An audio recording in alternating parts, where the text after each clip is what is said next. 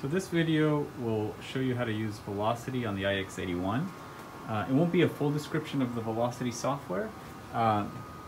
It will assume that you have already been trained on the VX61 and know the basic outline of Volocity, and I will just focus on the ways that this microscope is different from the VX61. So let's go ahead and start Volocity by clicking there.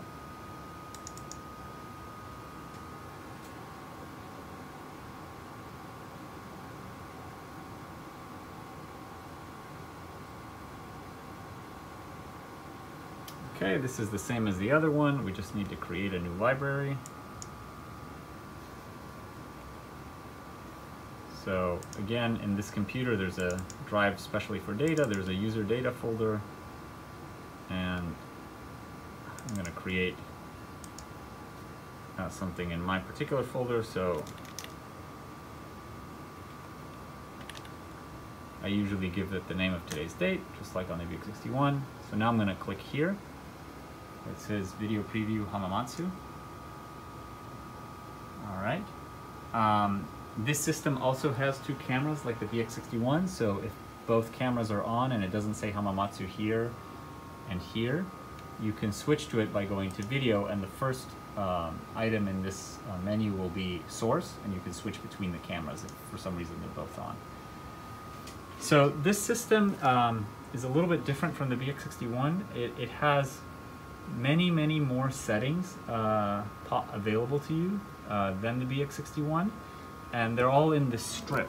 So let's talk about those settings. So there's bright field for the eyes, DAPI, FITSI, Texas Red, Sci 5, Sci 7, and you can see that some of the settings say eyes and some of them say camera only. And that's true for face contrast settings and for a number of other ones as well. So it's camera only, camera only, camera only, eyes. So you can see there are many different settings. So which should you use? So if you just want to look by eye, you should use an eye setting. If you want to actually take an image, and there's the option of using an eye setting or a camera one, you should use the camera one. So let me see if I can show you an example of that. So for example, for phase contrast, if you're doing phase contrast with the 4x objective, there's a setting called phase 4x camera fast. That setting will be much better to take phase contrast images with the camera than to use the one that says phase 4x eyes. And in addition to being faster, it'll be better aligned. So keep that in mind when you're deciding on which settings to use. The other thing, sort of difference number one, to summarize, is there are many more settings. There are some that are calibrated to be appropriate for you to see things by eye. Not everything that you can see on the camera is visible by eye. And if you have the option of a setting by eye or one with the camera, when you're taking images, you should use the camera one because it's going to be better aligned and faster. So that's sort of first category of differences. Many more settings and sort of more subtleties to the settings. Another difference in the system is that to control the intensity of light, we can use this dial. So instead of having neutral density filters at the back of the microscope to routinely control the intensity, we can do it, the light source is a LED, and we can control the intensity dynamically by just moving this. So it has sort of a dimmer switch. Okay, so that's another difference. Another issue with this system is that the camera has a dynamic range that's much higher than the one on the VX61. So if you recall, on the VX61, saturated pixels are at 4095.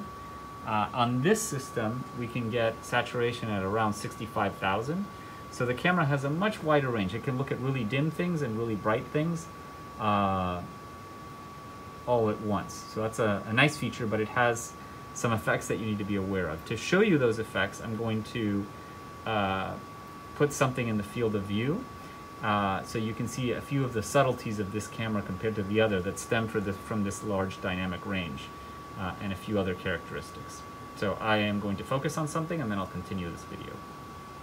So I have just focused on something by eye.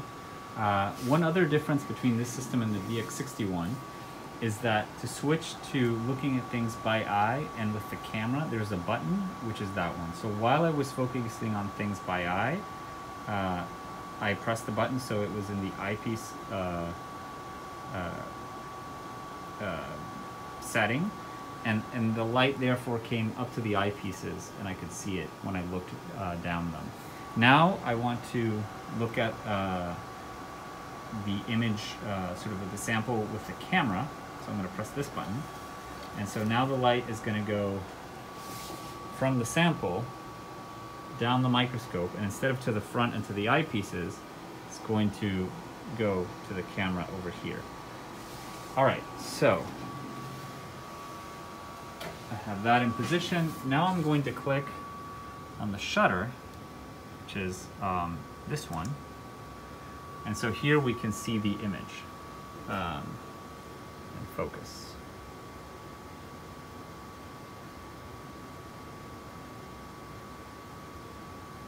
So, a few comments about this camera. So this camera has slightly different settings. It doesn't have an offset, it doesn't have a gain. It has a mode. You should always have it on high quality mode.